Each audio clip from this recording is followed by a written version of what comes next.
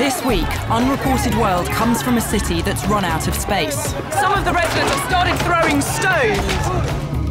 We meet the families learning to live in a place that's overwhelmed by its population. I don't think I've ever seen such a filthy beach in my life. We meet the children whose primary school has 6,000 pupils. And visit the graveyard where there's no more room for the dead. They are digging up a grave over here. We're in Manila, the capital of the Philippines. Population 20 million and rising.